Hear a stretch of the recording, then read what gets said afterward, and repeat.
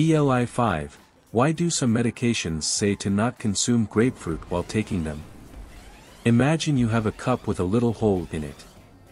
Every couple of hours you pour in a specific amount of water, enough so that the cup never fully drains and never overflows. Grapefruit plugs up that hole. Now in a few hours when you pour more water in the glass will overflow. Your body is like that cup. We have a pretty good idea how big your cup is and how quickly water leaks out, so we can calculate how much medicine you need to put in and how often so that you don't have too much or too little. It works pretty well too, unless you jam a grapefruit in your hole.